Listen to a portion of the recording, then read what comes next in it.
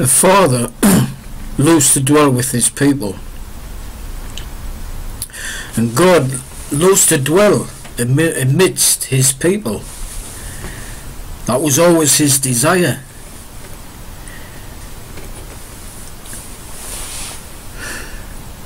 And he can only abide where he is known, and where he is known, he manifests himself in so many ways. Through the eyes of the Spirit, we understand, we perceive, and we acknowledge him in our lives. And all that we are is because of him. To him give all the glory, and not to another. In Romans it tells us we see those that had the witness of his eternal power and Godhead in his works of creation, which were all about them, were blinded and darkened in their minds. Professing themselves to be wise, they became foolish, and ended by being engulfed in all manner of idolatry and abominable lusts. And this is what can happen to any person. If we're to know God, it must be on the basis of his revelation to us, according to his nature and his purpose, which is true and righteous.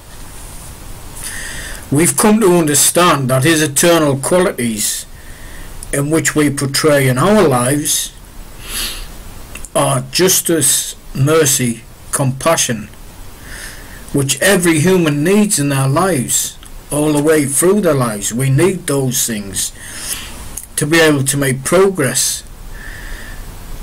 And this is the whole purpose of us being here on earth, to make progress in these ways, to become complete, to become the fullness, and to become Christ-like.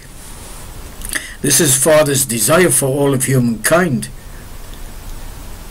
so he can dwell with his creation. And therefore, dealing with sinful, guilty man,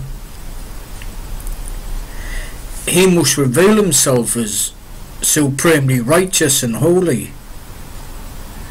a God of justice.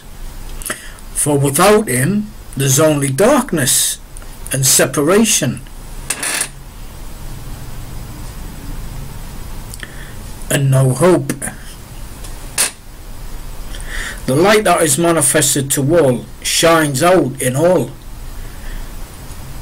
The mercy of God is revealed in Christ Jesus. So with all confidence in all that we proclaim, speak and tell of the glory of God, amongst all that are separated from knowing the Creator of all things, the veil of which is upon most people. But his purpose doesn't change, is to dwell with all his creation.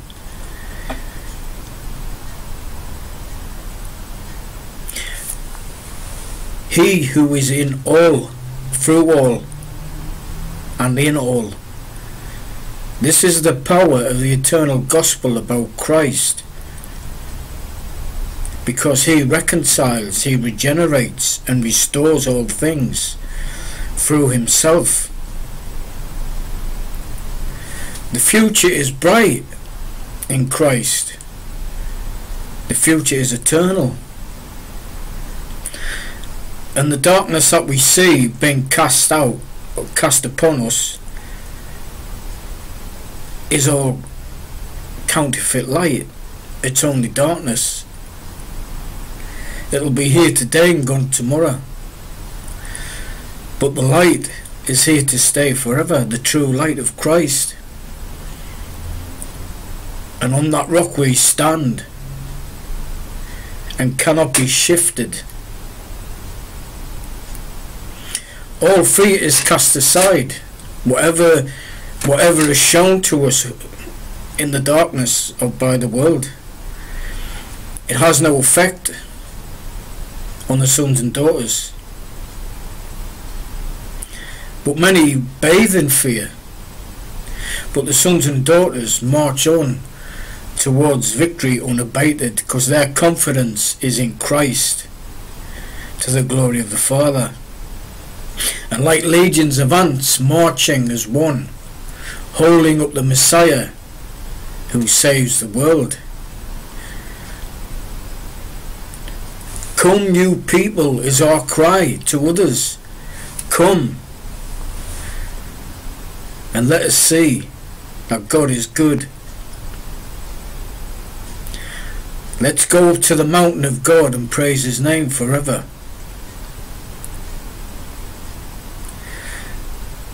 The march towards the Father grows and grows.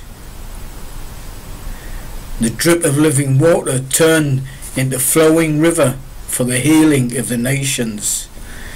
I say, come, come, you people, each and every one of us.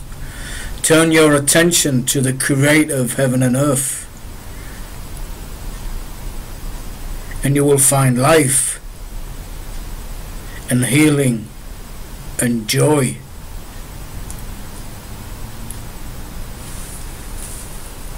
For eternity.